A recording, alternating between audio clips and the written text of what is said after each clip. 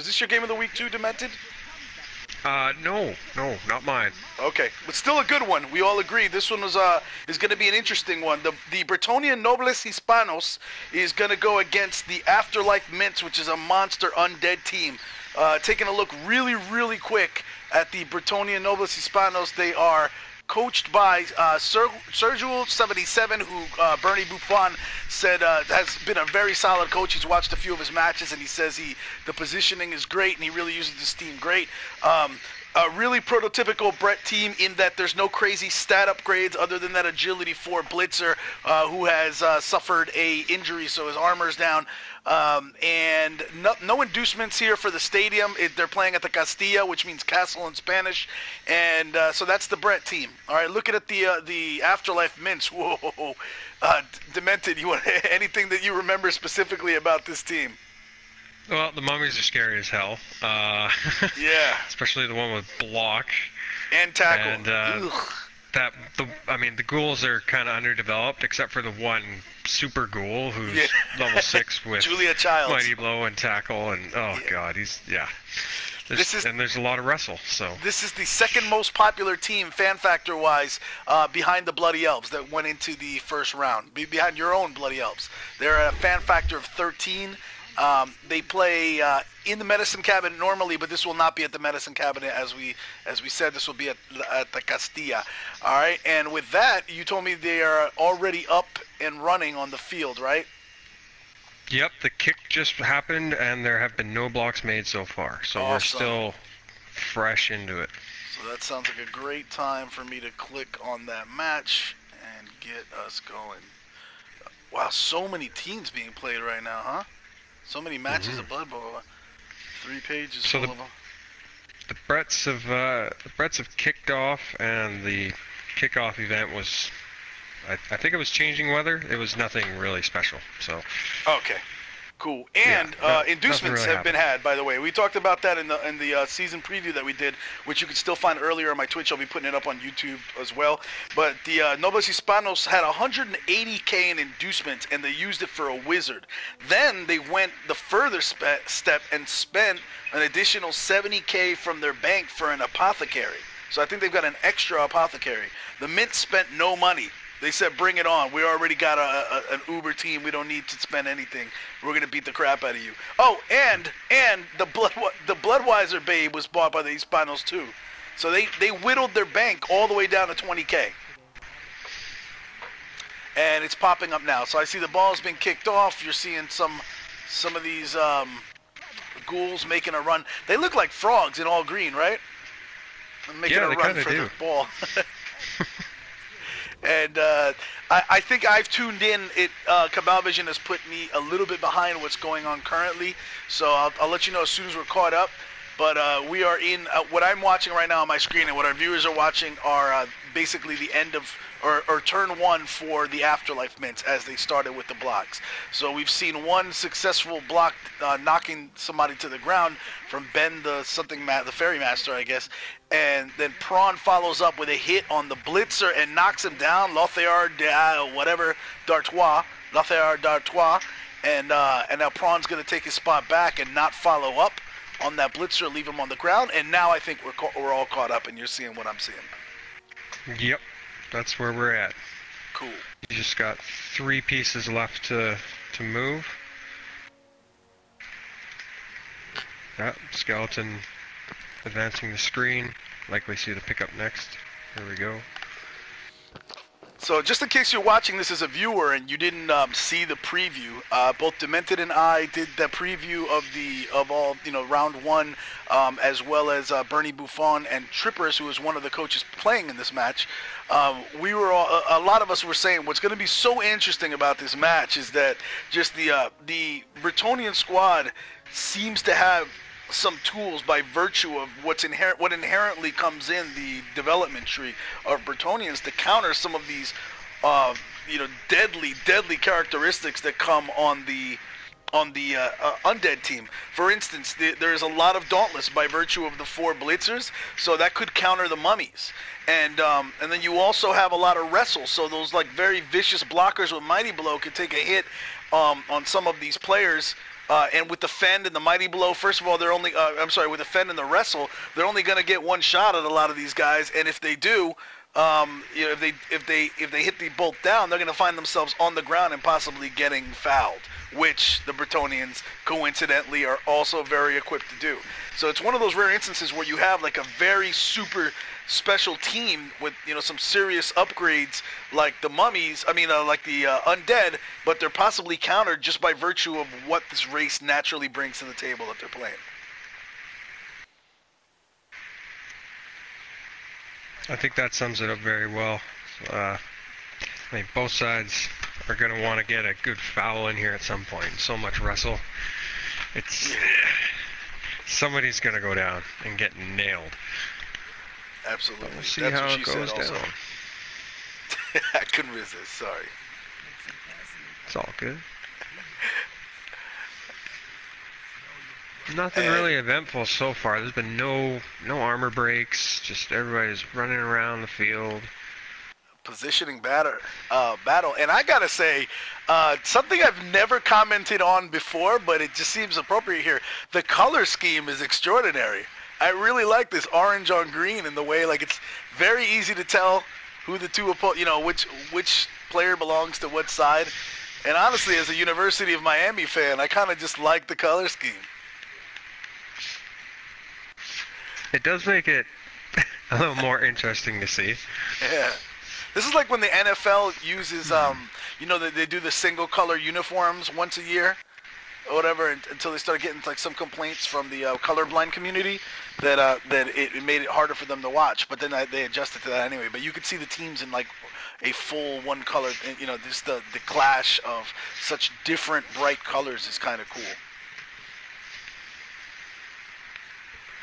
So you can decide who good is and who evil is, but one of these teams is very easy to tell good from evil here. Oh, that's a failed dodge. There we go. I like what the Hispanos are doing here, though, because it's going to be hard for them to cage up here. Yep. And this actually looks very similar to the formation that my High Elves used. Uh-oh. I think that was an error, because that was an error. Grab negates the sidestep. Yep. I don't think he's used to. He felt comfortable with leaving that Brett there, and is it possible? I know Bernie has raved about this coach, about Sergio 77. He said he's done very, very well against some very worthy opponents. But the playoffs is a we know actually both of these guys are. I'm sorry, we know Synonymous rather is a. By the way, before I said Trippers was coaching, he's not. I'm sorry. This is Synonymous' undead team. I confused which coach was coaching which team. But Synonymous is a seasoned Cup veteran from Season 1, and this is the first we've heard of Sergio. So he's we're bound to see some nice moves or some genius moves, but this is like a welcome to the Cup, son, because these are quality coaches. You can't forget about the fact they have specific skills in place to mess with what you think is a game-changing skill on your side. And losing a blitzer to a surf is big. It's tough, too, because grab is a bit of an uncommon skill. You don't see it come up too often, but when it does, you gotta see it. Yeah. Because that's going to be punishing. And here's the wrestle going into effect. So Krabby thinks he's going to deliver a mighty blow on Louis L. Rudo, I guess. Can't see that whole name. Mm-hmm. And instead, the Bretonian judo kicks in. Bretonian judo just as deadly as the famous Brazilian jiu-jitsu. It's good for the Bretts because that means if that mummy takes the block, the peasant's going to be freed up, barring an armor break. Right. The white otherwise likely would have followed up, thus keeping the peasant in check. True. And here comes the boom. Oh. Thrills is going to give it to Grande Albert, who is Fat Albert in Spanish, and it's a nasty left hook.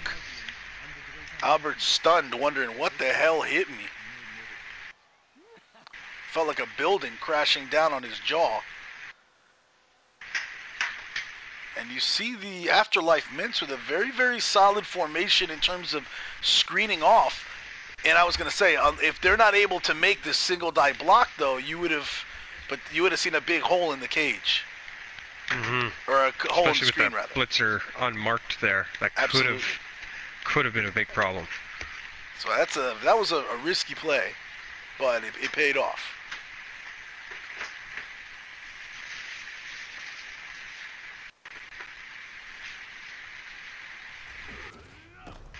Oh. Failed skeleton dodge. Ben the Fairy Master gets the Johnny sweep the leg kick coming from one of those peasants. That takes away the surfing option because he was in a position to be surfed if you want to spend the blitz. Oh! Fireball coming early, and it takes down the white, but the ghouls seem to have their flame retardant suits on, and that being said, though. Yeah, it was, because it frees up. Now you have at the very least, a single die block coming from Gautier de Couron. And you're going to see the Brett start to mark up Undead just in case. Oh, you're going to probably see a 2-die block. Assuming that the wrestler, Thibaut de Epée, can knock down this Too Much Coffee Man skeleton. I like that name. Then you're going to see a 2-die block on this ghoul. Ooh. From a tackle blitzer. I'm a little surprised he took the block with that piece, because that guy has strip ball. That might have been the ideal one to go for the blitz here. Normally, I would agree with that. The only thing is that your blitzer has block and tackle. So, I mean, I think he makes up for rather than you're trying to bring the farther out wrestler. Yeah, true. You just want to have a much better likelihood of putting that ghoul down for good as well at the same time. Right, and if something went wrong with the block from the other, oh, there we go. Goodbye. That was all of that doesn't matter. That strategy planning doesn't matter, because the POW comes up and Garlic Busey gives up the rock. And now you're going to see Gautier de Couron either run up to that ball or grab it. And why not grab it, right? I would go for the pickup. Yep. You gotta take it. You can't let that thing sit there and let some of these ghouls get all dodgy on you. And are we seeing a potato? Yeah, we're seeing a potato, Dymntd. He's just like, basically, Gautier is saying, come at me, bro. That's not a bad potato, though, because there's only one guy free that can reach him, and he's about to be marked right now. True. So. True. Yeah. So you're gonna have a dodge out to a 1-die. You theoretically could get Irma out there for a 2-die block. Theoretically, but it would be. I don't think it's worth the dodging. No, you gotta take your chances with the 1-die block dodge. Yeah, it's very, very risky here.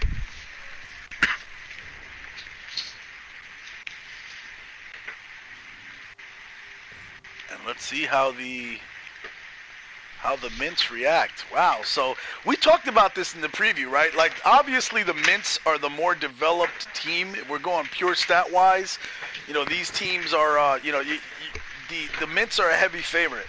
But, aside from the particular skill set the Bretonnians bring, they also brought a ton of inducements, and they spent some of their own money to load up on them. So having all of this stuff, like having the wizard, having the and the wizard, using the wizard at the right time, and having these other, having the reserve apothecary and all that stuff, that really is a game changer.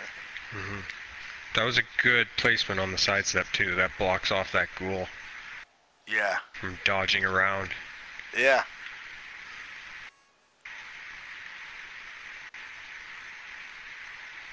So the Mints trying to get their hits in, realizing that it's unlikely that they're able to free the ball up with the unskilled ghoul from a blodging sidestepping, a blodstepping blitzer on a 1-die block. There's a 1 in 6 chance that's happening, and that's if you make the dodge to get there. They're just going to maximize their hits in the meantime. 3+ with reroll into a 6+ needed to get that, and even if you free up the ball, who do you have to pick it up other than the lone guy? The same there? guy who's just gonna get cracked by the same dude that took it from him and or took it from his friend. There's free Bretts upfield right now. They're ready to go. Ooh, this is ugly. It's a really bad spot. You know, I kind of think there's a good chance you might see a stall. Uh-oh. Alright, so if at first you don't succeed, try again. The reroll gets you a push, and all it manages to do is annoy Gauthier de Coran. And will Gorgon Ramsay continue to mark him up? Or is he just going to say, screw it, have the TD? I think you have to mark him. At least allow for the possibility of a failed roll, and then you're already on him. You can't win if you don't take a chance. Yeah, but what you can do, right, if you're the Mints, you could say, screw it, I'm going to force him to score now, right, run, and then I have, well, from 6 turns to come back, even it up, and then play some good defense in the second half. You know, yeah, so that's what he's going to do. He's going to leave the ghoul back there as a threat. So if the Bretts think about, constructing an Uber screen and kicking him away, yeah. But even that might not be enough, honestly. I mean, I think stalling is likely the way to go, but now it's going to take 2 pieces to blitz that ghoul. So it's probably the right call, because if he wants to stall, he has to hit that ghoul. Yeah. I think they're going to. Honestly, I don't think he's scoring right away. Yeah, Or he might hit the ghoul, see how it goes. You think he hits him with the ball carrier? That's pretty ballsy, but the ball carrier has tackle and block, and the ghoul doesn't have any of that. Yeah, he's the best man for the job. Yeah. When they're locking him up, they're locking him up good. Why? So, I mean, do you think that was a little bit out of order? If you're gonna hit the ghoul, you hit him first, and then you place your guys where you want them. Unless he's gonna knock them back behind those guys somehow. I think from this positioning, you blitz him from above and you knock him straight down. Right, into the 2. Oh, no. Okay, yeah, that gives him an avenue to dodge out, whereas if you hit him straight down, he'd be surrounded by tackle zones. Yeah, exactly. Still though, I will say this, that now you've knocked him farther away from you and you can sit there. And is he out of range completely? He's not. That's a dangerous... Oh, no, he's sidestepper. He's a sidestepper, so he's fine. And there's no grab near him. Nope. This time he probably looked out for it. Hardcore. Yeah, he's going to remember that now, I'm sure. V-Power V says his Dark Horse team is pulling some early shock tactics. Do you remember who you picked as the Dark Horse? I don't know if I picked one. The Dark Horse to like the underdog? Yeah, like one of the there were some favorites in the team in the tournament. And then there were the guys that kind of squeaked in there with the lower records, not having as developed teams. And I thought we went through. I thought everybody picked one team that they were saying that's who's their Dark Horse squad. I remember you picked the Afterlife, right, to win the whole thing. Oh.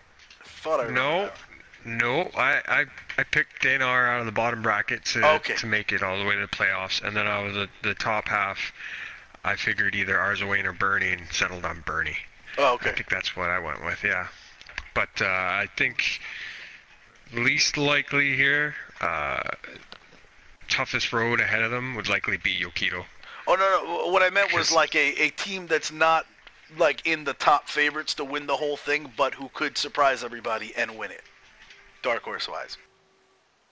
I'd have to say Yokido, just because he has such a mountain to climb. He took so many. His sources are so underdeveloped because of injuries, and he has such tough teams and coaches ahead of him that for him to get there, holy heck, that's an undertaking.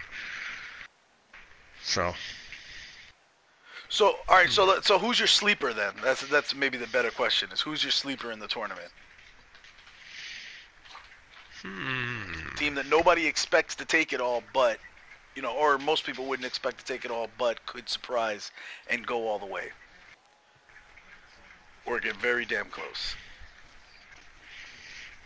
Probably these Bretts here, I guess, because they're Sergel. I'm not familiar with this coach. He seems to do all right.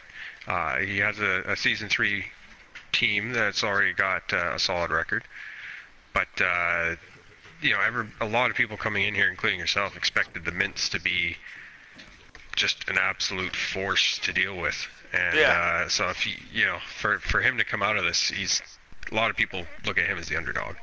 So definitely. Yeah, if he makes it past this, he's gonna go from underdog to oh shoot. Last season, who had somebody?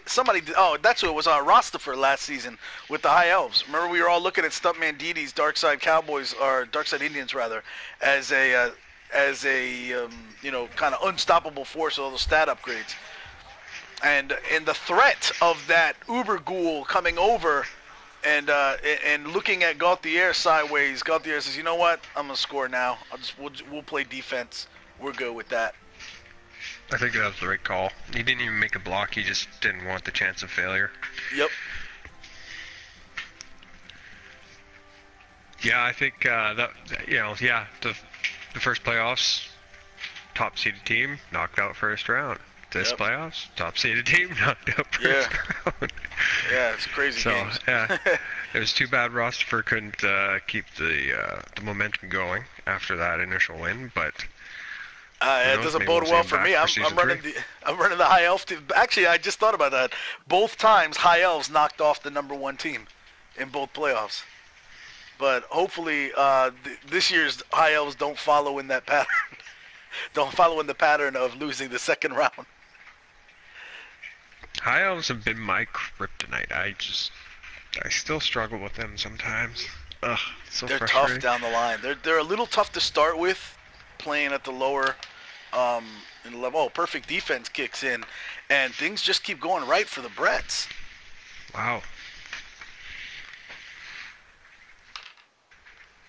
And I think this is a touchback, though, isn't it? Yeah, this is going to be a touchback, which makes it a little less good.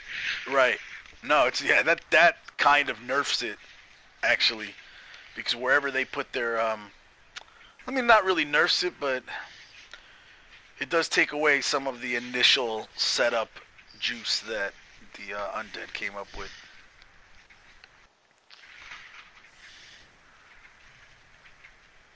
I mean, fortunately, they left at least one guy off the line who can get anywhere.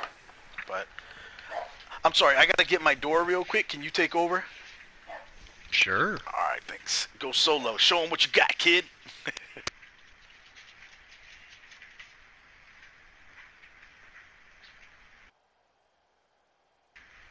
All right. Well, I think this might be pretty close to it for the perfect defense placement. That's likely the last movement right there. That'll tie up the left-hand side, forcing him to likely have to commit more over to that side, which is awkward with having the mummies where they are. It's a good strategy. It'll force the undead to be spread out a bit.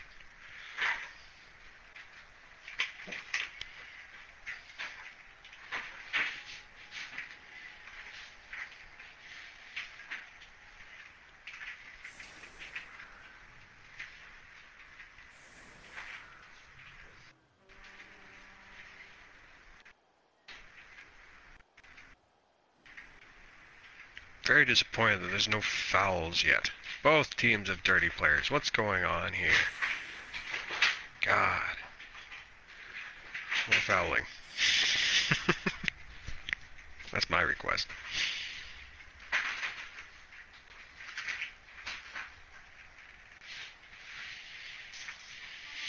Do. Touchback.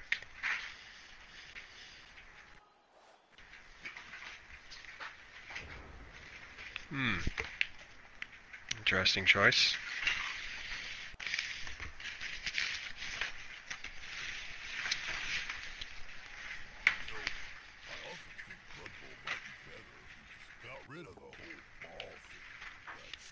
Oh, that's not good.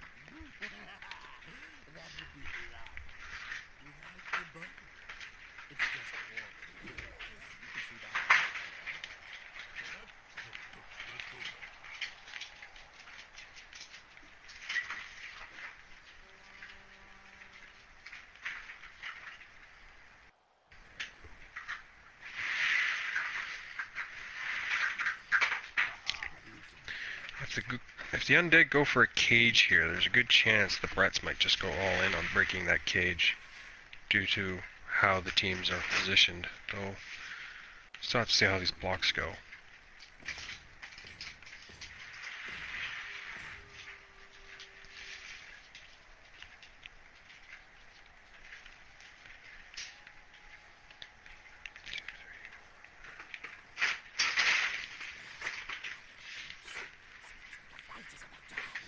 Okay, so it looks like he just wants to go all in on that left side.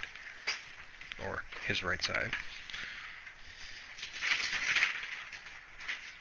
Alright, I'm back. So they gave it to the ghoul. He wasn't messing around. I think I'm seeing V-Power V saying in the chat he was calling for them to give it to the mummy. It's not very, that wouldn't be conventional. I think I would have personally maybe given it to the killer white, just because dodge helps with protecting the ball, whereas this guy doesn't have block. But the extra movement is nice. Obviously, if this guy does score, he skills up, which is good for the rest of the playoffs. So it's just where he placed him, he's one square away from a sidestepper, which it's a little dangerous. Yeah. No, good point. Oh, we got a KO. Moved him up. But I do like the idea of keeping the ball in the hands of the more unskilled guy in a way, with the guy with dodge. Because if you're just for this team, right? Because your ghouls are so unskilled, and you've got these other killers, and you need to whittle down numbers this early in the game. Where like maybe later in the game when attrition is not that big of a concern, but you put the ball in the hands of that white, you just lost a dude with tackle and mighty blow who could be, causing hate and discontent over on the other side. Yeah, I totally agree with that. That would be the biggest downside to that plan, because there. And again, you have another one. You have another one with tackle and mighty blow, and you have a mummy with tackle and mighty blow. This team is insane, man. No, it's definitely heavily down the line of development. You have a few level 6 pieces here. That's what happens when you play over 50 games with the team, which is actually the optimal. So, like, we've season 3, we've kind of identified our what is it? Target games played per team is 42, because that puts you at about 1 game per day of the season. So a serious person making a run for the playoffs will set time aside to play 1 game a day. If you don't get it one day, you get 2 on another day. But basically, if you can average 1 game a day, that's where you're at. You get 100% credit for your win-loss ratio. Anything under that, you only get a certain percentage of your win-loss ratio, and then there's like a bonus for playing more, but it's a very, very small bonus. It'll be interesting to see how stuff works out. I think it's a bit better than previous seasons. Oh. There we go. So we've talked about the lethal pieces on the side of the undead. The Bretonians guy gets involved, and that's Lothair d'Artois. He must be Stella's cousin, and he decides he's not able to actually fell the skeleton. And what sucks about that is they've now burned a reroll. Although they have 5 of them, they burned a reroll, and yeah, that's really awkward, because that did burn the reroll, and now there's 2 guard pieces on that blitzer there, which makes using him that much harder. Yeah. You got to get him out of there, I think. You got to dodge out. You can't keep that dude. But now he's got no reroll, and there's tackle pieces on him. True. Yeah, no, you're right. But, oh, God, there's some lethal. There's a mighty blow tackler there. Another just regular tackler there. That could get really ugly. And I know the the mind screw that gives against your opponent to leave him there with the sidestep and put him in contact with the ball carrier. But yeah, I don't think. I think Sergio decides it's not worth it. It's not worth the chance of losing that guy. Tackle, mighty blow, odds are he's going down. If he doesn't go down and sidesteps into the cage, at that point you're probably getting fouled. Yeah. If you do go down. Yeah. Discretion is a better part of valor for that guy right now. I'll be right back.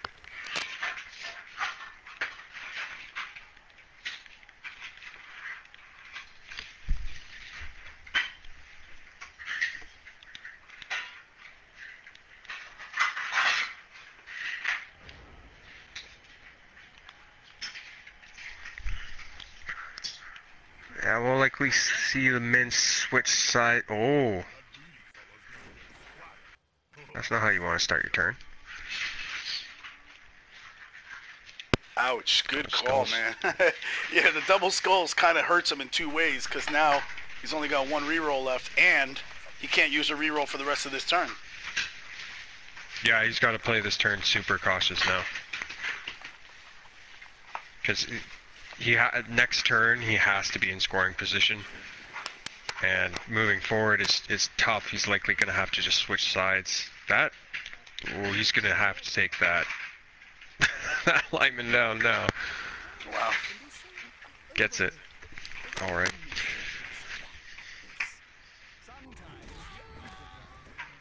Finally an injury. Goodbye, Maho Tom. Wizard Tom is what that translates to.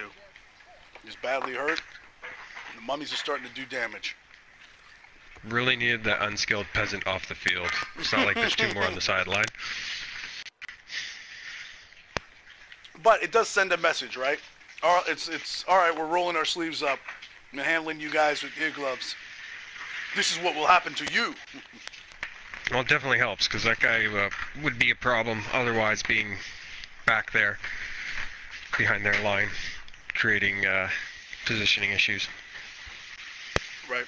Now you're starting to see the ghouls start to showcase their movement, along with the whites.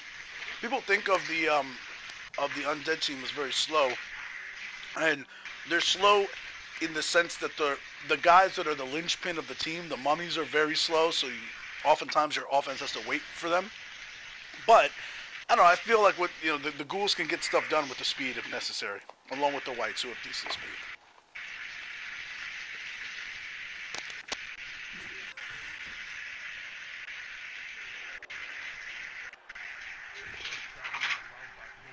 Oh dear. That hurts. Yep. Now these ghouls are out of position.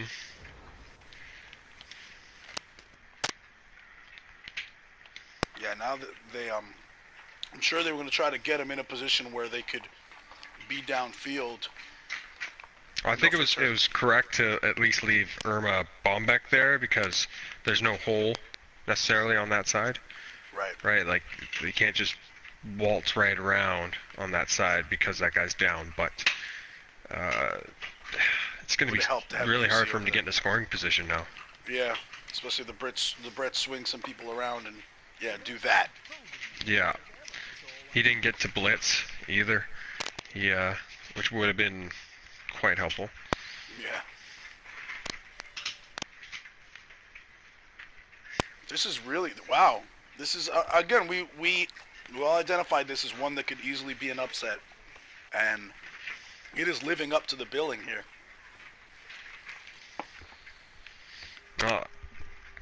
As long as those blitzers are on the field, they're just going to play this game by themselves. They're going to be where they want to be. They're going to be where they need to be. And the undead are just going to have to deal with it.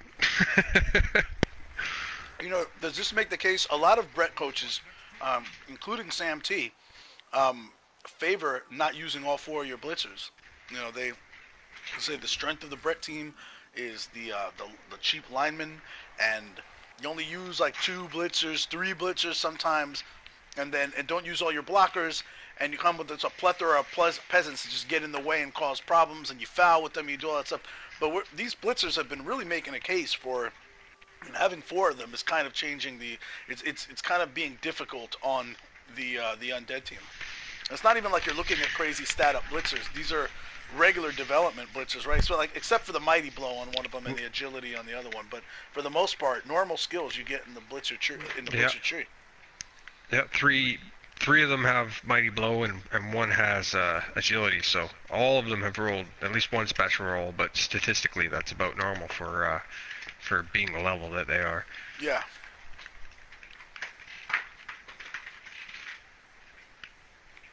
They got a tackle zone on the ball carrier now. That's not good for the Afterlife mints.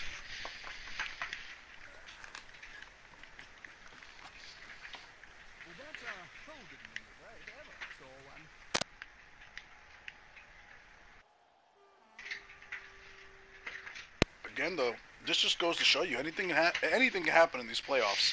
And I think we discussed this in the preview. The other undead team, Tripperis's team, who jumped up under the Season 2 ranking system to like 11-0 and then didn't play a match. Sat there. Yeah, didn't play a match for a long time. He said, look, the way the ranking system is now, it doesn't make sense for me to risk continuing to play with this team because I could lose one and drop down to number 40 or 50 and not make the playoffs at all. So you could argue, yeah, but you're running in with an undeveloped team. But his theory is, you know what? You make the playoffs is step one. As long as you got that covered, you always got a shot once you're in. It's proving to be true. These less developed Bretts, and by the way, I don't think these Bretts are that underdeveloped because of not having played a lot of games. I think it's just attrition, right? Often with Bretts, though, you're going to see a lot of players who aren't overly developed because most Brett coaches are going for the inducement route. Keep their TV, relatively low 1500 or range. You don't want to jump up to 2000 because then you just feel bloaty with what you have, and just really rely on the blitzers and some solid blockers and the odd skill on a peasant, and away you go. The key difference here between Sam and Sergel is Sergel clearly prefers the 4 blitzers, which reduces the effectiveness of what you're going to get for inducements, but it's still quite good. Yeah, on this team, it's worked out. Against this team, it's worked out. Plus, Blood Bowl is largely matchups, right? Like, I think I've said all this Dauntless, all this wrestle, it just really works out against this particular team. It kind of neutralizes the individual strengths. All of that said, Synonymous still managing to clear a hole now for this ball carrier, who at the very least is going to get a chance to potato up the field and hope for the best.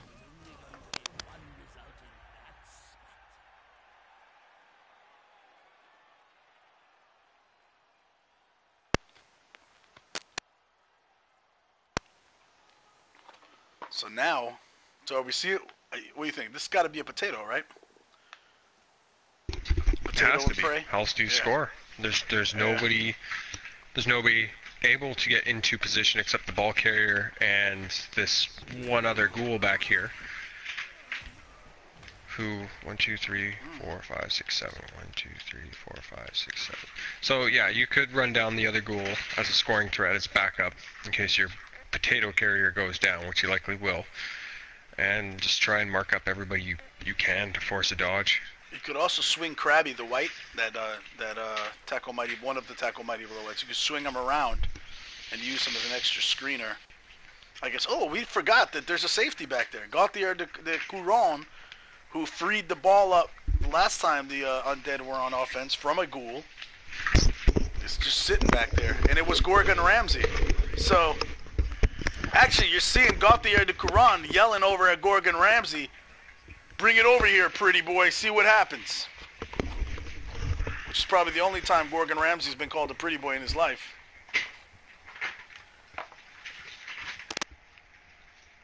Or non-life.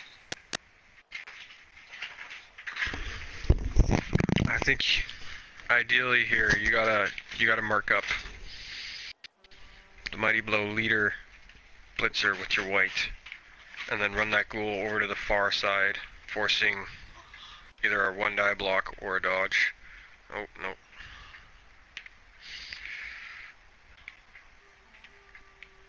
It looks like what he's going to do is run that. Yeah, just run him that way and say, screw it. You free the ball up. One of these other guys could pick it up and cause a problem. And there's like kind of a screen which is, whoa, what is? Oh, wow. Well, that's interesting. That screens him off a bit better. It screens him off from the blitzer somewhat. Although, can he still get there? 1, 2, 3 from the blocker. 4, 5, 6, 7, 8, 9. With 2 GFIs, he can still get there. And it's forced to be a 1-die now, so that's not the worst play, really. It was a good play, actually. That's not bad. That was a really good play, yeah. And this is why Synonymous is a repeat coach in the big dance. Or not the big dance, but at least the playoffs. He's a repeat contender. That was a pretty damn good move. I mean, we were talking about a potato, and this guy's setting up a very competent screen.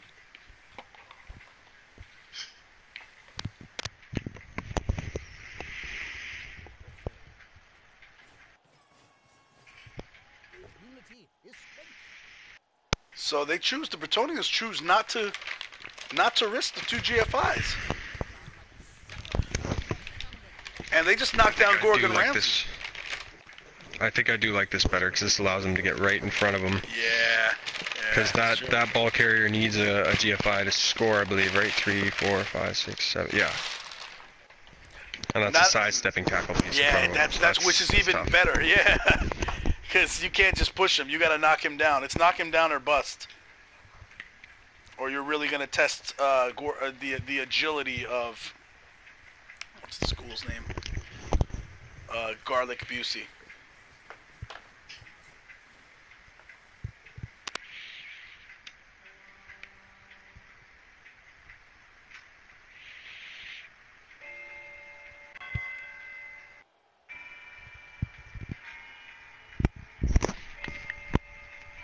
Biggest threat right now is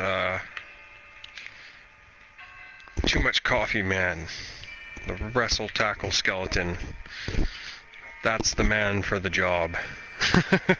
I love that name. It's hilarious.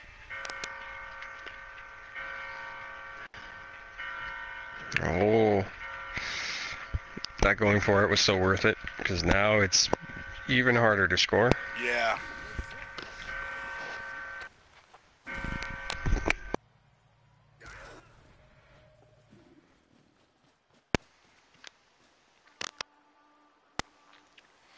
And so that was necessary as well, because I was thinking the alternate way is you get the Ghoul to pass it to the White and you go 2 GFIs, right? But now they've sealed that off as well. And this is such good play by both coaches.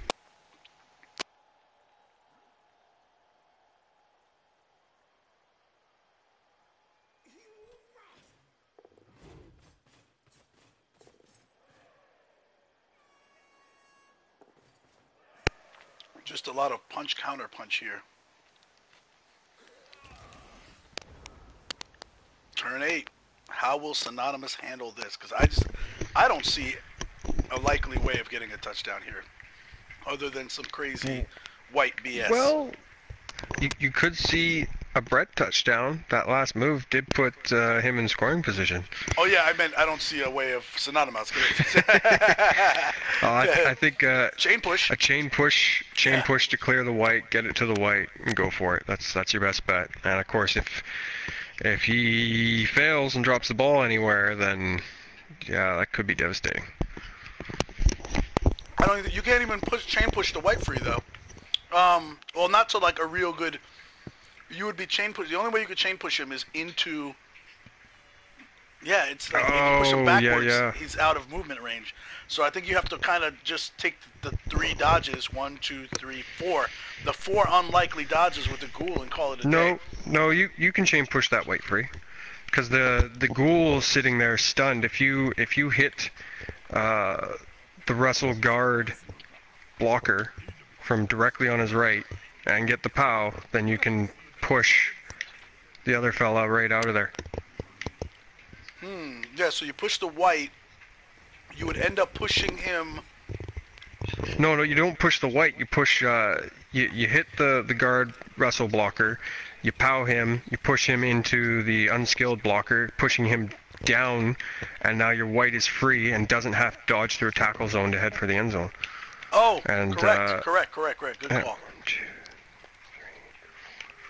Well, you're absolutely right.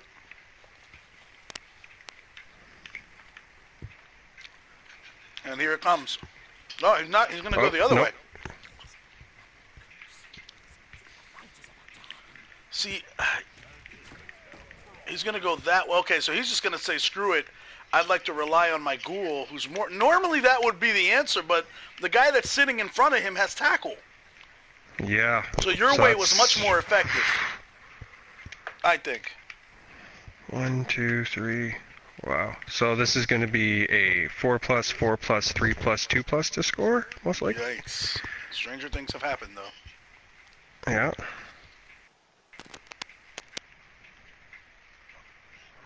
Oh, not clearing that guy makes it a 4+, 3+... Yeah, a 4+, 3+, 2+. That's actually not... It's not statistically that it's not crazy. Yeah, it's not terrible, but there's a high chance of failure. And he's got higher a reroll, than I would like. He's got a reroll. He does. He made the 4. That's good. Oh no. Well, are we going? We're probably so they did a good job at least of covering that blitzer out there. I don't see the Bretts getting a touchdown in response, but I'm sure they'll try. Yeah, so that way was a 4-3-2, whereas the other way it would have been a 3+ dodge with the ghoul, and then a 3+ handoff and a 2+, 2+. So it would have been 3-3-2-2, whereas this was 4-3-2. So it was one less roll total. So it's actually not so bad. It was one less roll his way or your way? His way. At least for the motion to score. Gotcha. Yeah.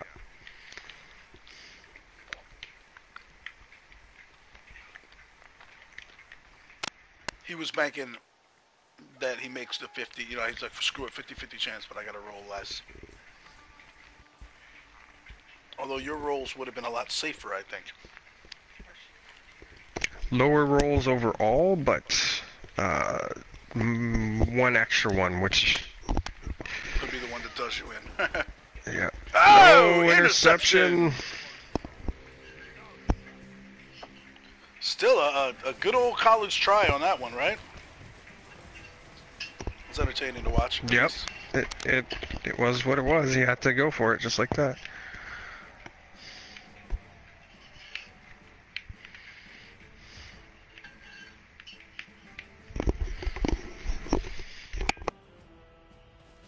So going into the second half already, this match is more of a scoring extravaganza than the opening match of the of the playoffs between the high L's and the Woodies, right? Yep, definitely more touchdowns by halftime.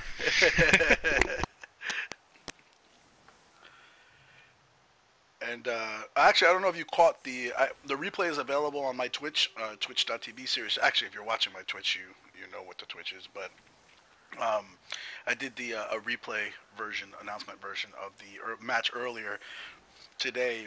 Our Nurgle team, the Baltimore Blood versus the Skaven team, XI, and that one was actually the most one-sided game I've probably seen in the Cup, like including Season 1. Mm-hmm.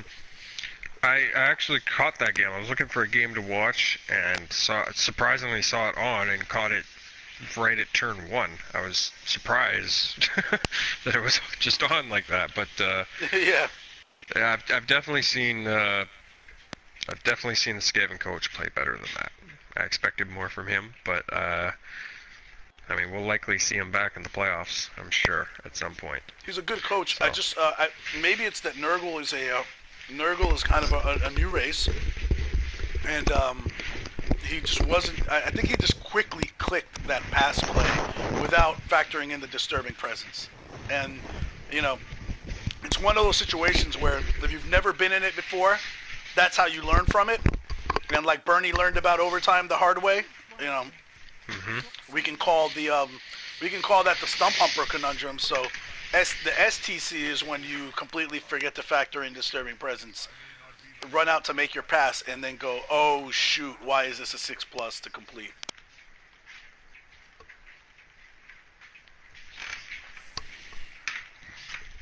Now, if you were the Bretts, would you go for the quick score?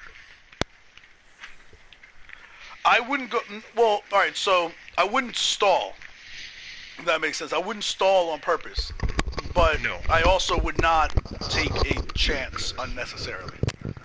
So, in terms of quick, I'm not necessarily looking for a quick score, but if they give it to me, I'm taking it because 2-0 against a bit of a slower side team is acceptable to me at this point. Second half.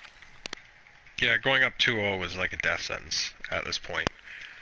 But, it doesn't. It's not an automatic win. The Ghouls do have 7 movement. The Undead are capable of 2-turn touchdowns. Right. They can get it done.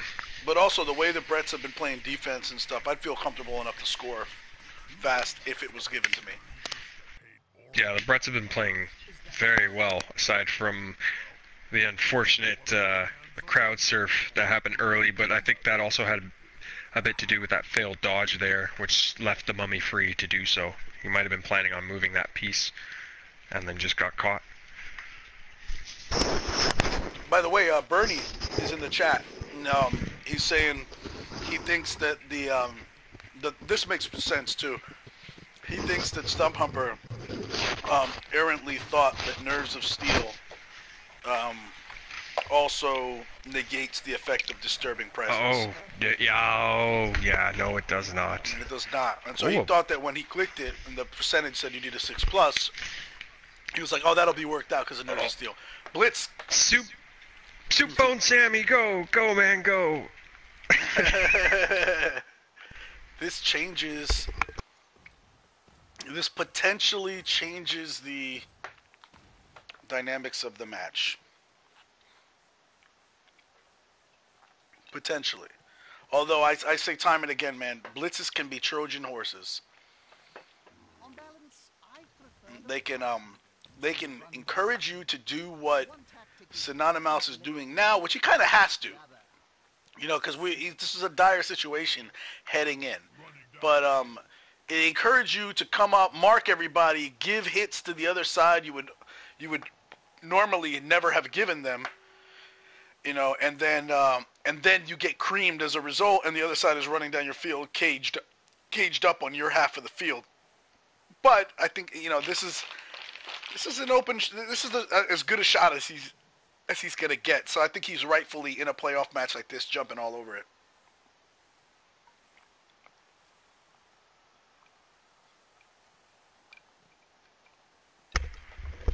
That kick is really deep, so he can't just get to the ball right away. He can't just fully commit to going forward because in all likelihood that ball's going to get picked up and handed off or passed to another blitzer, which happens to have catch. So it's a very, very good chance of the ball just being in the other half if he overcommits here.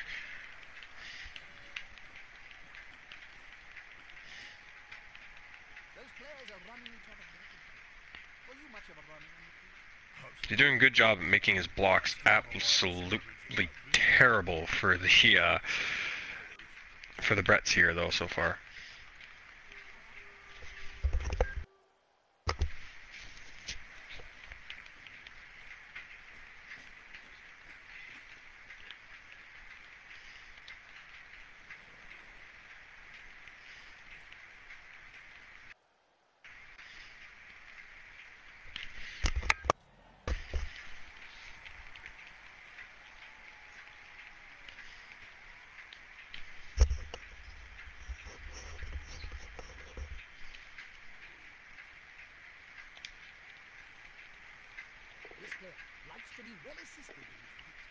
Oh.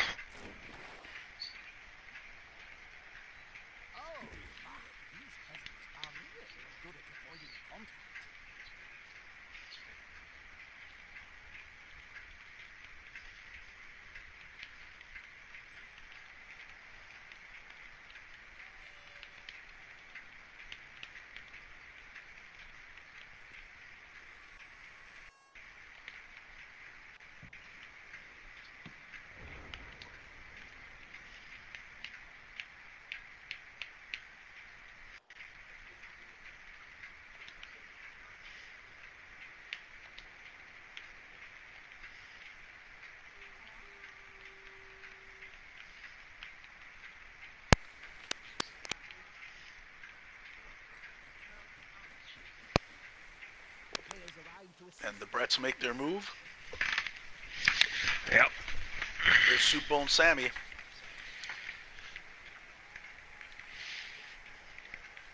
Yeah. I'm a little bit surprised that Soup Bone Sammy didn't actually run downfield with the wrestle skill. Because he does have movement 5. And we commented on the usefulness of skeletons because of the movement over the zombies.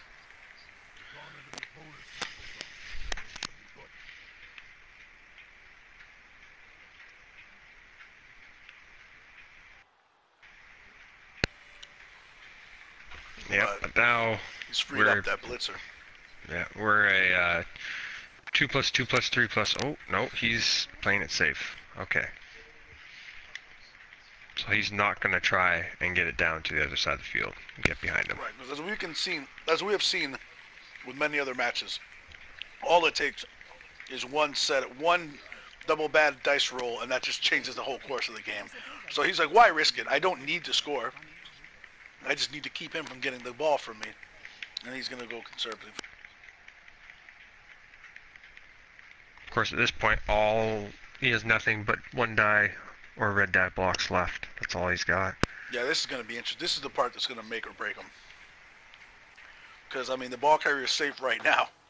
But if all of his guys get crushed after this, you can see the Ments come back.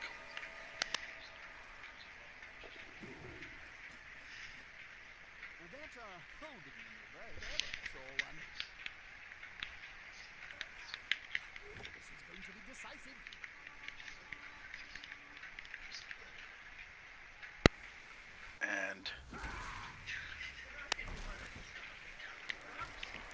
yikes. Krabby is stunned.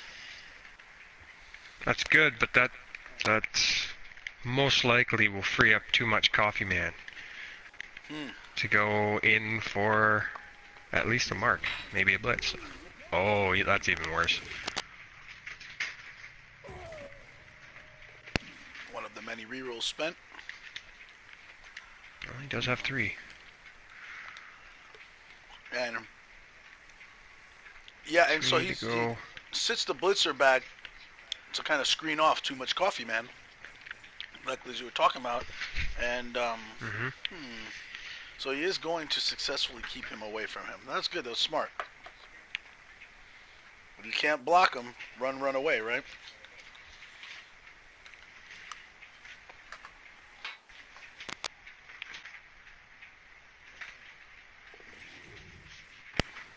Another successful dodge.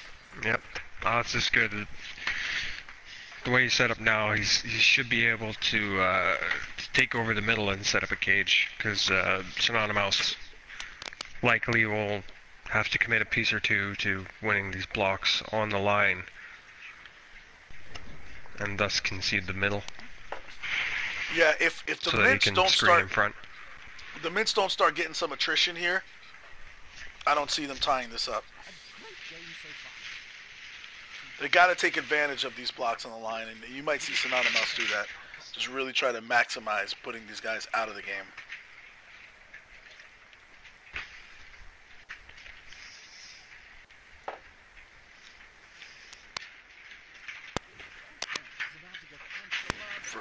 First block by Ben the Ferrymaster knocks down Fat Albert or Grande Albert, and he's just going to get right back up. That's what's so annoying because of that fend, man. You put a guy down, you can't even follow up on him. Normally, if he didn't have fend, you would have seen the Ferrymaster move up and be able to assist on Garand El Viejo, the old man. But because of the fend, there is no help there. And Salty Jim is just going to get pushed back.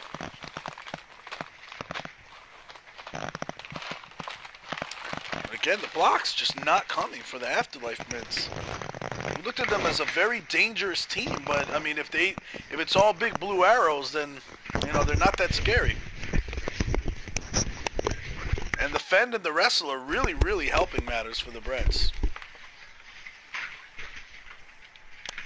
This is exactly the nightmare that Afterlife Mints feared.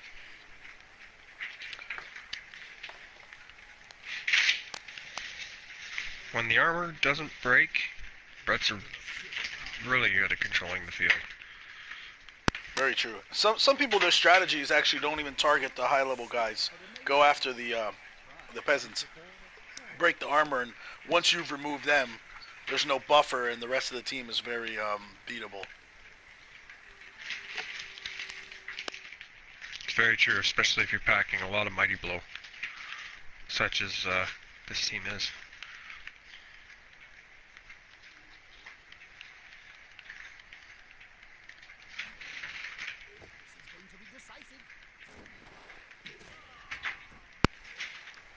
Alright, so at least that one, Irma's able to knock that Brett down and still in contact with the zombie, which is still going to be dangerous and helpful to the Mints, but no big armor breaks, man. Yeah. It's got to be frustrating.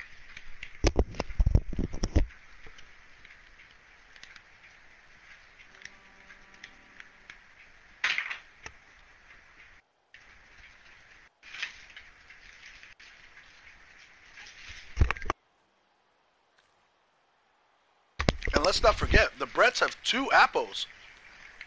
So even when those big armor breaks do start coming, we got 2 Appos, he hasn't even used any of them. Mm-hmm.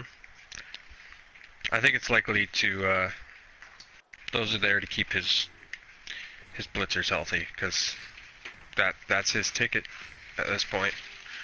I mean, if he could afford to lose 1, having 4, for sure, but the AV7 one would just be backbreaking to lose, because that's his agility piece. Very true. You don't want to be burning rerolls on the pickups.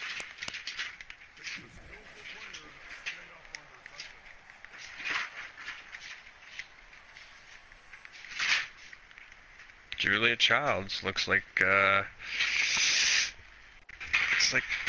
he's in trouble, or she, or it, whatever that goal is. Oh, dodges away.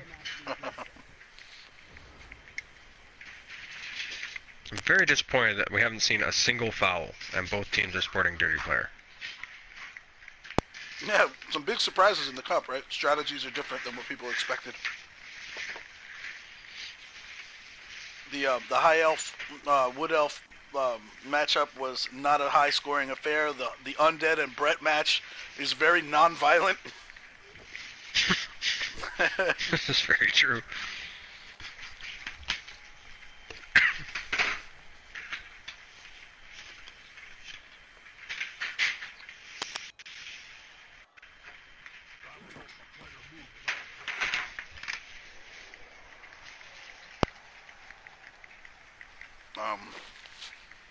Supo and Sammy knocked to the ground. And it looks like the Bretts are trying to clear up a little spot in like the left middle. But again, they just are under no pressure to do anything drastic. Mm-hmm. Well, I know I'd rather be on the end of the field with the mummy that is lacking both tackle and block. True. I mean, he's got block and tackle. Jesus. Yeah, it might be time to reverse doubles. field. Yeah.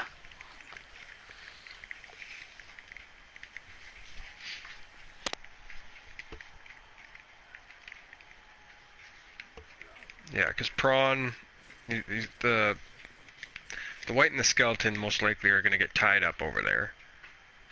So he's going to have to follow over to this side with what he can. Yeah, like he should be able to break up this side, presumably, if things go well. That's always the ticket.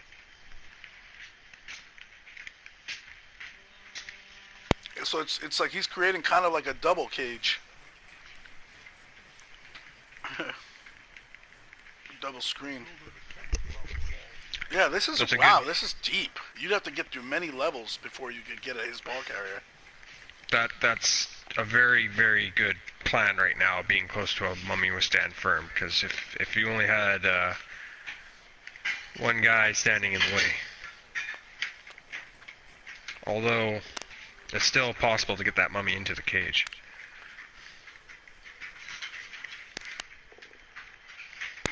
Does he have? Is he the break tackle guy? Yeah, he is. He is break tackle, and the way those pieces are set up, if that's a successful block by the skeleton, successful block by the ghoul, the mummy's freed, and he could just blitz his way in there.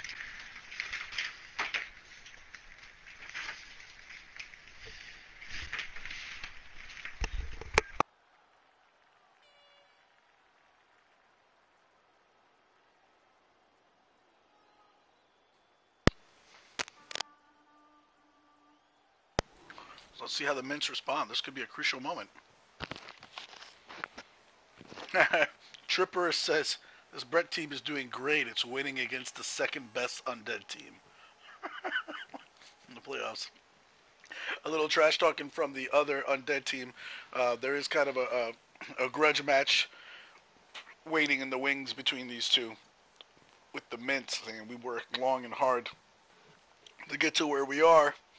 Whereas, you know, the upstart Expendables just kind of jumped into the tournament, went up quickly, and then started doing a bunch of celebrity appearances and you know, appearing on TMZ and doing movie appearances and not playing a lot of Blood Bowl. So I think that kind of rubbed the other undead team the wrong way. And if you want to find out more about the background of these teams, go to our official forums and check out forums.bloodbowl-game.com, and then go into the little section about the PS4 competition or the competitions, and you'll find. Anyway, I'll post a link in the chat and make it even easier for you guys.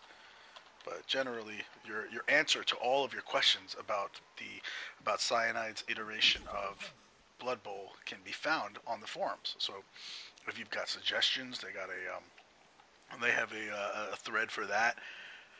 General comments on the game. If something went wrong, that's the place to report it. Basically, and they're pretty responsive.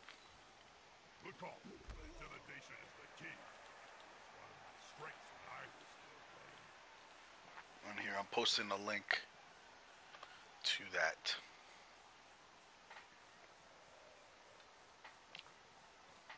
Unity is strength.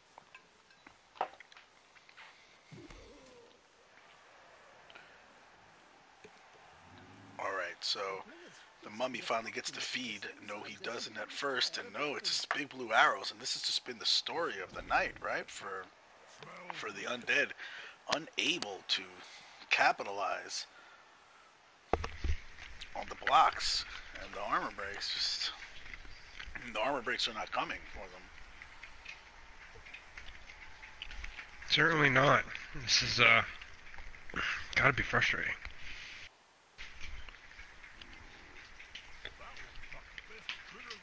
There's a POW, but there we go. Wow, actually a KO. And it happens to be the dirty player, who we haven't seen play dirty at all. He's cleaned up his act. It's too nice a guy. He ought to be off the field.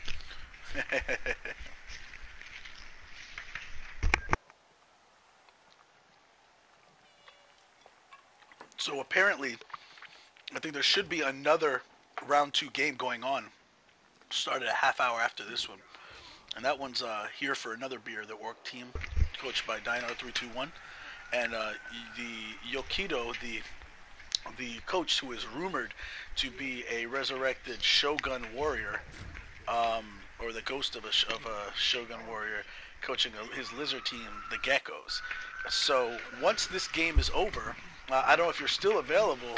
You want to help me go back on that one, and actually we could do kind of a replay, catch up to the end type of deal on that play. We can twitch that after this. Yeah, I could probably do that. I Awesome. would just need a quick break in between because, you know, I have a nicotine addiction. That's the thing. Cool.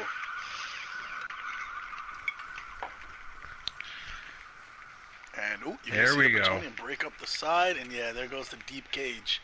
And this is especially dangerous because if they're able to set up this screen and or cage, you may never see the Mints touch the ball again. I think this might be a sideline cage. Yeah. Oh. Yeah, it's a sideline cage. This might be a little more manageable for the undead. With what the Bretts have available, that's what they got to do. They got to take their opening. There's only so many guys that can catch up. Right, and worst comes to worst, again, you've put the ball away from your own end zone. So if you force the Mints to scramble blindly to stop you from scoring over there and split their forces up, even if they manage to free the ball, you might be able to get it right back. And caging up is not going to be an opportunity for them. Yeah, and everybody there has everybody there has sidestep. So yeah, that makes it even more difficult.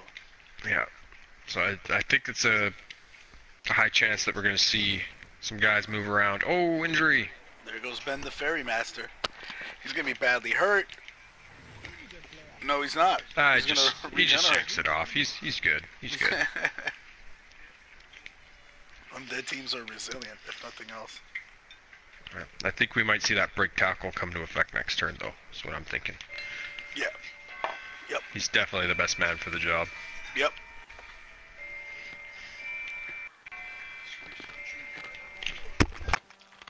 Ooh.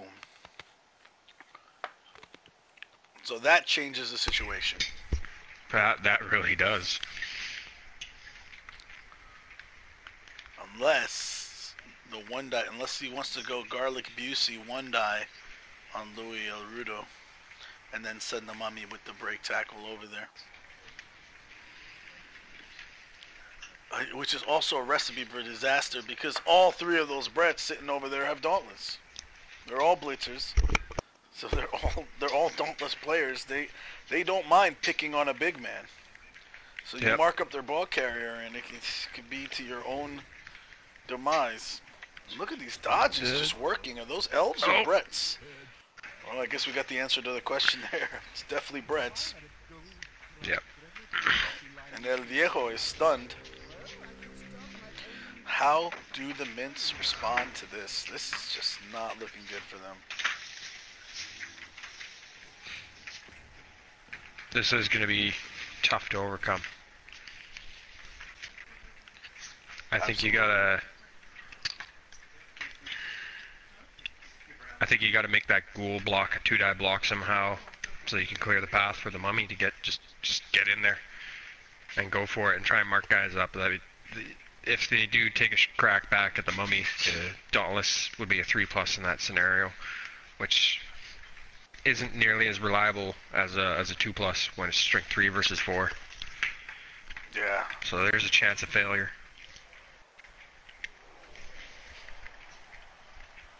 And he has stand firm, which would be very, very annoying. Yeah, absolutely.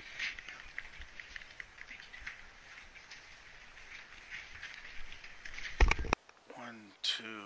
So if he manages to knock him out of the way, you get the break tackle. 1, 2, 3, 4, 5. Yeah, even then, man, it becomes. Yeah, you need that knockdown. So then it becomes 1. Well, he doesn't even need the knockdown though, right? Because the ghoul right there, he could, at the minimum, he can move the skeleton there. You know, obviously it'd be better to move the skeleton into marking the cage, but if that ghoul pushes the guy, just pushes him up one square, then that mummy can make it. To mark up the outside blockers, right?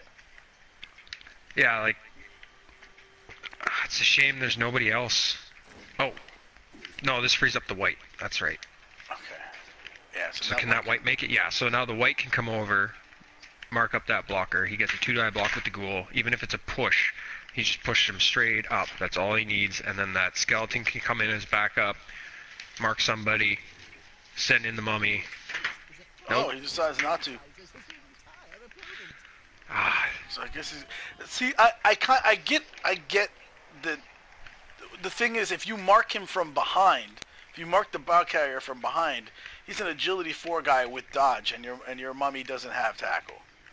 So it's true, but like with the resources available, like what other better line of play is there? The only thing I could think is if you could somehow. So there's a downed ghoul. I think you mark the other Bretts. 1, 2, 3, 4, 5. Yeah, you dodge the ghouls. I think. I'm trying to just. Yeah, I mean, maybe dodge the ghoul and hit the blitzer in the front, or just go YOLO and try and just dodge in there. But I don't think that's right. Okay, looking out. So there you go. So the white came all the way over. Wow, that was a hell of a. He covered a lot of ground.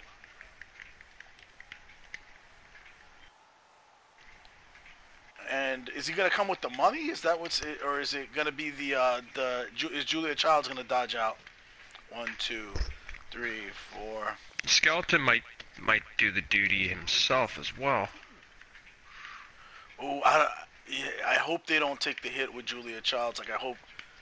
Yeah. Sorry. So they're coming with the skeleton. Gonna put some extra. Okay. And is the dodge out gonna be with Julia? I think so, because Garlic Busey knocks back that blocker. See, the Bretts can score on the next play. So it's coming with Julia. Here comes the blitz. Oh, they're gonna do that. Oh, and it's a push. Sidestepper. That was. Oh, I agreed with everything up until that. No, I think you had to dodge out and hit the lead blocker. I think that's what you kind of had to do. Yeah, just to try and get out in front. Yeah. But this puts them in this all but guarantees a Brett touchdown. I mean, right now, the Bretts have 2 rerolls, and they're within an unobstructed path to the end zone, requiring only 2 go-for-its. That's his last reroll right there. There you go. Oh, and look at that! Wow. And that's a sidestepper, too, so that's a potential game changer.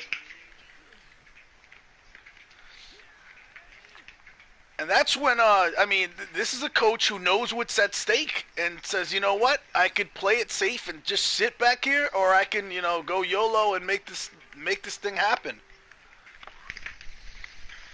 You miss 100% of the balls that you never take a swing at. So. Mhm. So here's the problem: is like they want to clear out this ghoul, but if they fail to knock him down, that puts him right on the ball carrier. Yeah, and with all that guard in there, it looks like the ball carrier is the guy who has to go for it to take the blitz. Yeah. Which is so dangerous. This is great, man. This whole game has been, I mean, it's not a high-scoring affair, but it has just been counterpunch. Like, every time you think somebody's screwed, they do something to get back in it.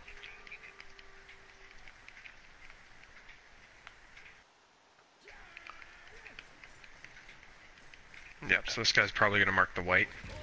Oh, no, he's not. He's going to mark the ground with his ass.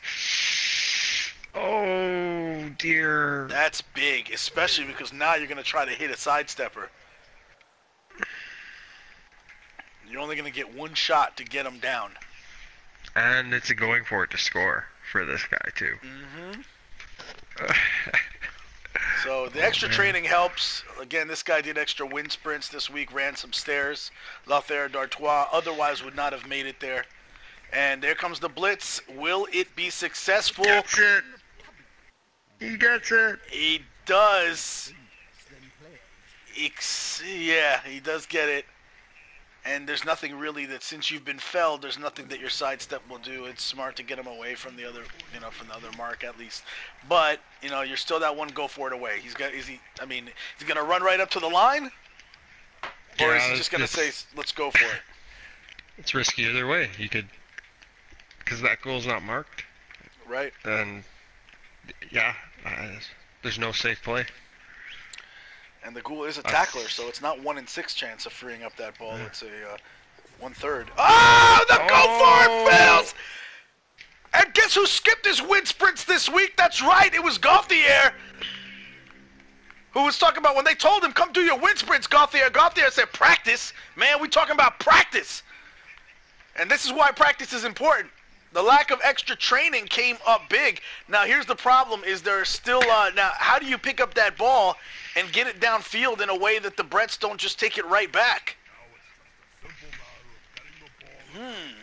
So Julia Childs is going to safety, like sit over that ball like a safety.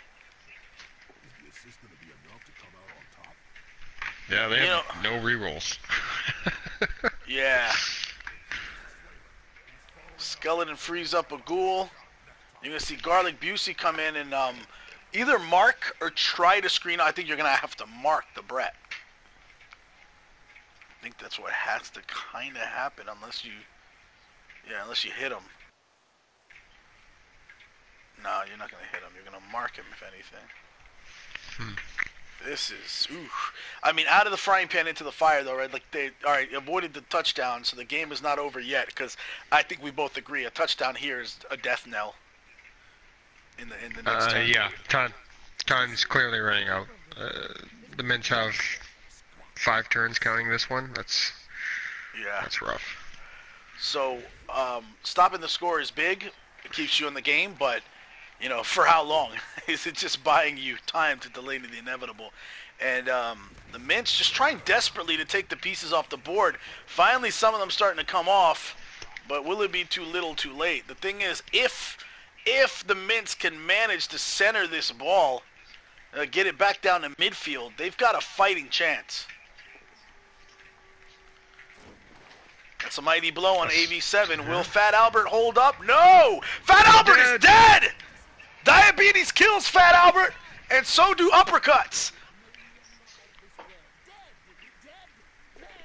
If they're going forward without a kicker. Oh, Apothecary. Wow, was Fat Albert that important? The peasant sucking up the Apo, and ends up being armor 6. So I don't know how long he'll stay on the team anyway. But I guess he, is in service of his, or in honor of his dedication to the team and his prior service and the heart and soul he's played, Sonata Mouse just doesn't feel right not saving his life. Now we really do have a situation, though, where if that ball can somehow get back to midfield, we might be seeing overtime.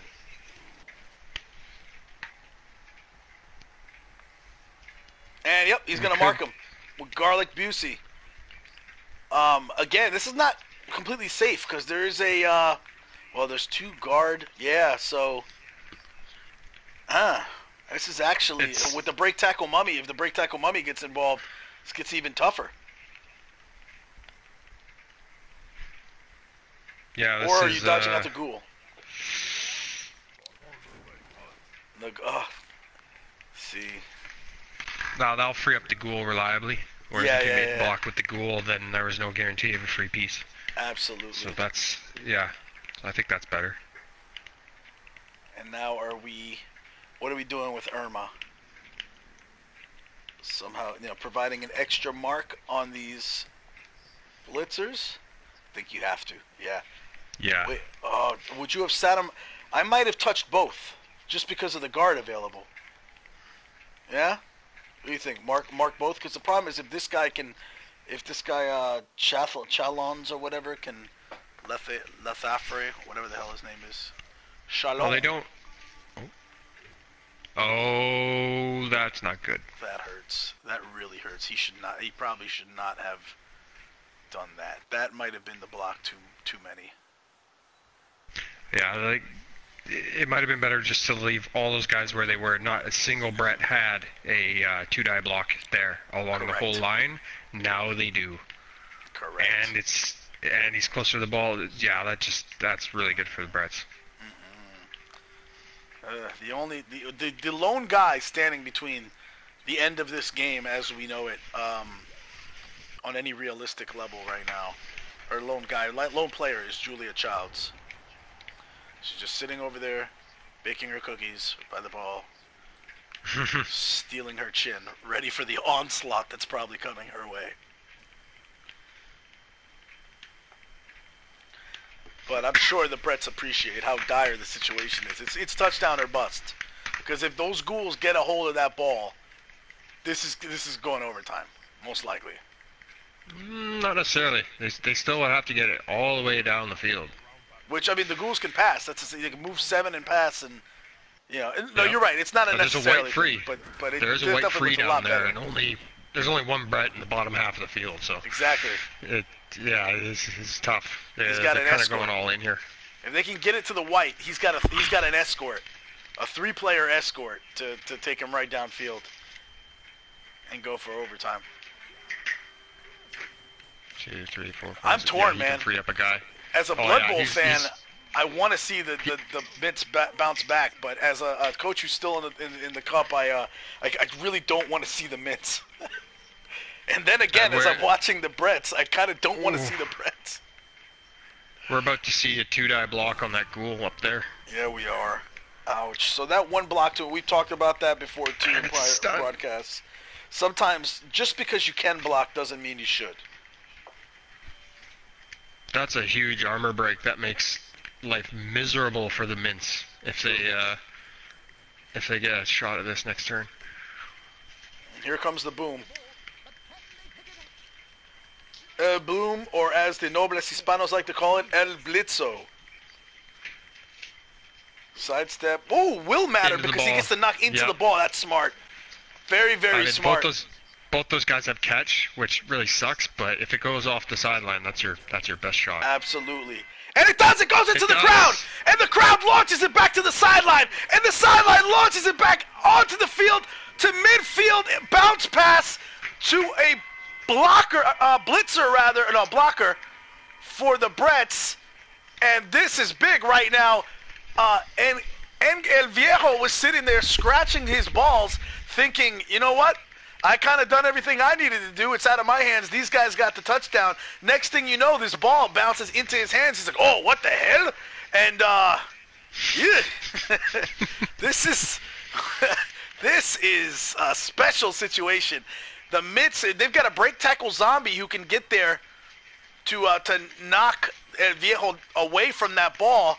If Irma Bombeck can dodge away successfully, pick up the ball, throw it to the white. Woo! This is, talk about a last-ditch effort there by Julia Childs, is literally laying it all on the line to keep her team alive.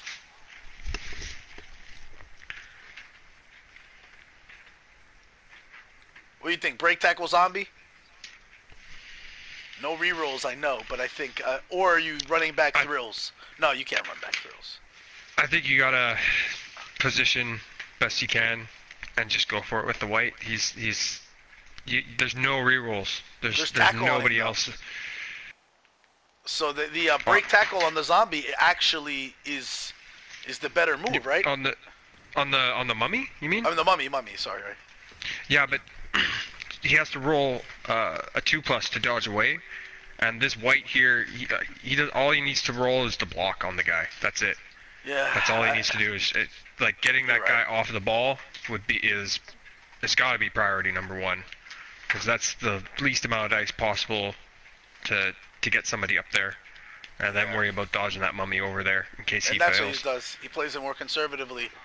All right. So he manages to get that, and now is he gonna mark up the ball and then try to dodge away with the ghoul, or is he just gonna try to pick it up right there with the white? He's going to say, screw it, I'm going for the ball. No. He goes YOLO, but he slips. And that ball falls right back by El Viejo, who looks down and says, what is this? Another ball. So he interrupts the scratching of his older balls and decides to look at this new ball that's laying on the ground in front of him. But can he get to it?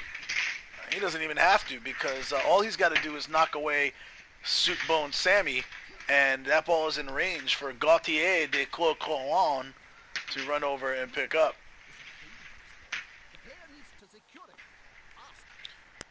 This is such an emotional swing. This 1 minute, you think something's going to happen, it just goes completely the other way. What a match. This has got to be nerve-wracking and horrible for the coaches actually involved. But for us, it's great. Oof. The Bretts have been getting far more of the pows. Yeah, absolutely. Here, by the look of it. Oh, man. Absolutely. Yep, they got 2 guys on that ball now. Yeah, and you're definitely seeing Gautier come up and pick it up. Is he a sure-handed guy? No, he's not. He's a catcher. But he does have agility 4, so... Oh, but Nuffle says no at first! And he did some ball handling drills this week, apparently. And they really help him out. Gotta spend all of the karma. Anybody now, that's it, that's all. This is it. You take what Nuffle gives you. The dodge comes in very handy right there for Tristan El Bendito. Good dodge. I think I would just stay. I wouldn't do a damn thing more. Right. I mean, yeah. Let's see if Sergio's a little more judicious with his use of the blocking than his opponent was. So this could be a different story as well if he had just not blocked.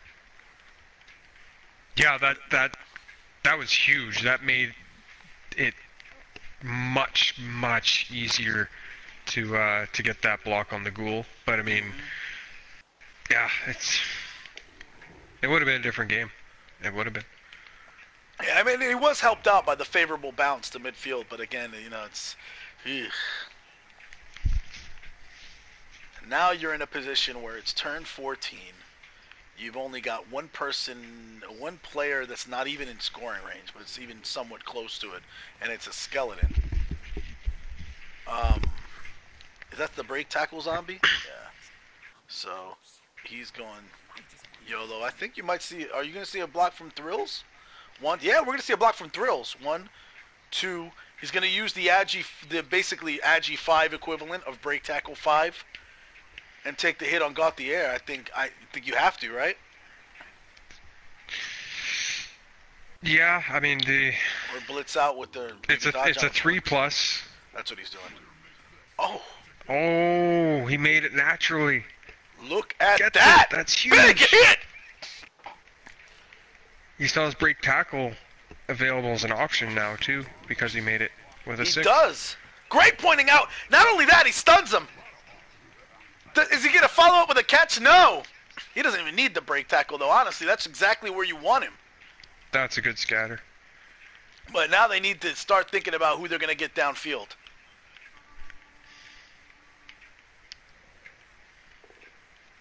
Oh, Nuffle not being kind to the mints.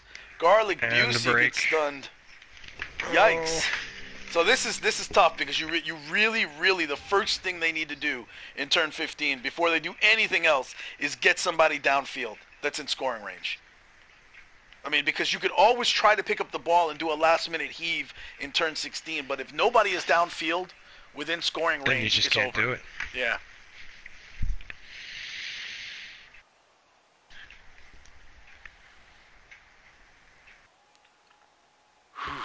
This is wow. This is crazy. Can he even get anybody down? Like, is there anybody he could even 1, 2, 3? No, that's not gonna work. Wait, 1, 2, 3, 4, 5, 6, 7, 8. If he goes all out with 2 GFIs, that White can get to the 8-meter mark. 1, 2, 3, 4, 5, 6, 7, 8. Well, even that White is out of range. The deeper White. The Krabby would need to have 2 turns of 2 GFIs to get to the touchdown, so he can't even stop to pick up the ball. you'd have to have a ghoul hand it to him. If you ran Irma Bombeck downfield, you could get to the 4, and that could get you where you need to go with 2 GFIs. So Irma Bombeck, the one that's I don't know if you see the stunned Garlic Busey. So Lauther d'Artois is marking Irma up. He's got tackle too. That doesn't help. Irma has to dodge out and go 2 GFIs to then be in the position to GFI twice into the end zone. And you could have Krabby pick it up and get it to him. It's not looking good for the Brents. Or you could really pull the you could make an MVP out of an unlikely star by somehow blitzing free Too Much Coffee Man.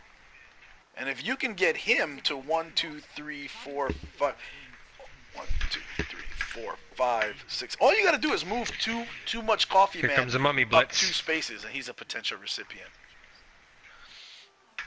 Will Dauntless kick in? That wasn't the blitz. What? I thought for sure that's what would have happened there.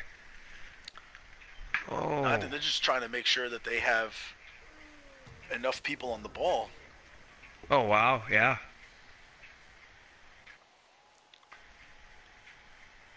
So, I think that the first thing you do is you take Irma, right? You take Irma Bombeck and put Irma in scoring range. That's what I'm thinking. 3, 4, 5, 6, 7. 1, 2, 3, 4, 5, 6, 7. Oh, that is not what they wanted. Wow. That is not what they wanted. Oh, just Nuffle has not been good. Why would you do that? Oh no. No, that's your score. That's your potential score. It's awkward though because you got to take both GFIs with Irma. Oh And no. that's it. Game That's over. it. Game over. Now you have They no can't shot. score. That would have been okay. Not really okay, but it would have been still not the end of the game if Irma had been in scoring range. But now it's over. Done deal. Yep. The Brets are taking it home. The lesson to be learned, kids, get your scorer in place in turn 15 or turn 16 is for naught. And now the only thing that Synonymous can hope for is a moral victory in keeping the Brets from scoring a second touchdown and making the scoreboard look 2-0. But Nuffle likes to make it pour when it rains, and Nuffle definitely makes it rain like a VIP champagne room up in the strip club here. He's not bringing good luck as the mummy goes out with a knockout against him. And here comes El Bendito knocking down Krabby, or knocking down Krabby. I think we may see the, I think we're seeing El Viejo pick up that ball he's been ogling. Hand it off, there you go. GFI for the touchdown. He'll probably cut off because it's... Oh, no, he won't because we still have a second bottom of this turn 16 to go. See, and now... Makes this time. Yeah, Sergio could do that anyway because if worse comes to worse and he didn't make the GFI, there's nobody in scoring range to stop it, so...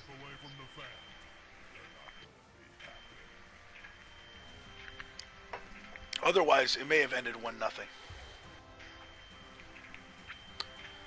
Wow.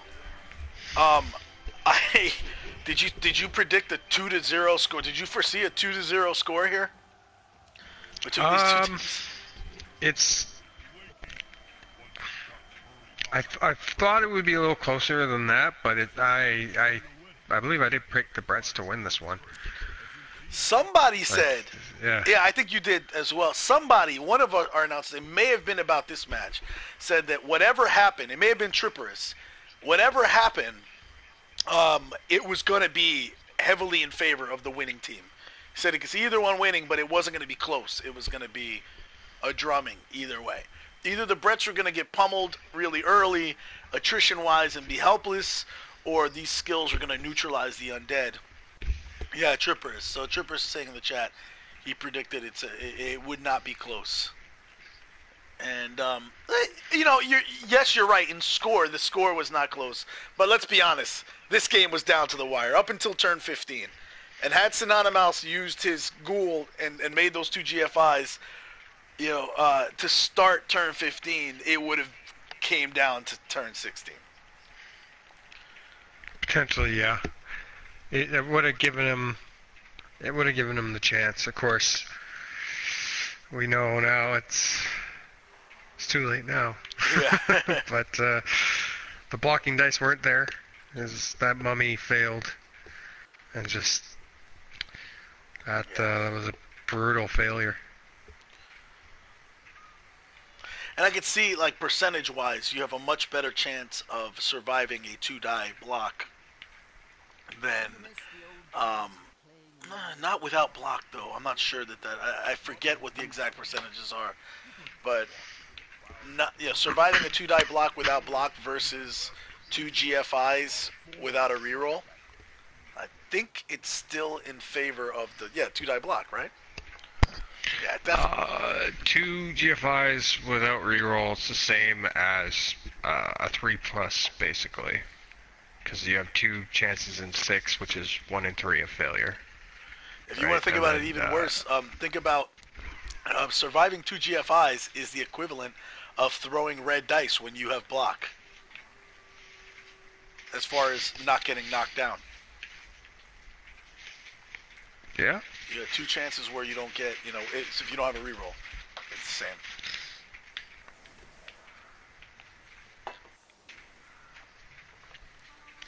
And 2-die block with no block skill. That's 3 in 36, so 1 in 13 chance of failure, right? 2-die block with no block skill. Yeah, you on each one, how many chances? Let's see, how many combos? There's 3 dice combinations where you fail on a 2-die block with no block. 2 skulls, 2 right? both downs. Wait, 1, 2, 3, oh, sorry, 4. 4. It's 4, right? Yeah. 4. There's an easy chart already made up somewhere on, like, the, you know where it is? On 1,000 Losses. Have you ever read that book? Yeah, I've seen that one. Yeah, so that one, he has a really good chart breakdown of it. That's probably the best place for Blood Bowl math. Yeah, no, it was great. It's a very, very good read. I highly recommend it if you're looking to get good at Blood Bowl and you've never seen that. Check it out. It's called 1,000 Losses. Let me see if I can pull up. I have it on my computer. See if I can pull up that chart where they give the statistics. Because when you look at some of these, you're like, oh snap! Red die blocks in some cases aren't as bad as I thought they were.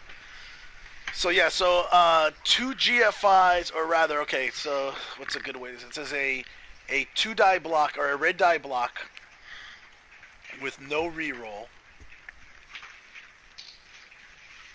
Let's see. Minus 2 dice block with block. All right, no block. Of course, that's assuming. Well, actually, yeah. No, that's just accounting for a chance of failure. Sorry. So yeah. Yeah. So if you have a red die block with block but no reroll, that's 11 out of 36 chance of failing. And if you're trying to make 2 GFIs, so 2+ without a reroll, you're looking at just a little better, 6 out of 36. Not significantly better, 6 out of 36 with reroll.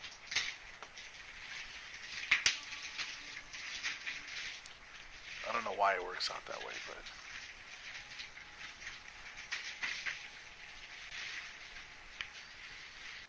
but in any case, yeah. It looks like Synonymous will have to try and make it back to the playoffs for a 3rd consecutive time if he wants to go deep. And until then, we have Sergal to welcome to the 2nd round. Yeah. So, and I'm sure we'll see Synonymous back in the playoffs. I would not be surprised. Yeah. He did have to grind it out pretty hard with this team, though. Yeah, he took some early losses and he stuck with it. To combat the possibility of the the people that were coming in and managing to pull off like the 12-0 runs or 11-0 runs and making the playoffs that way.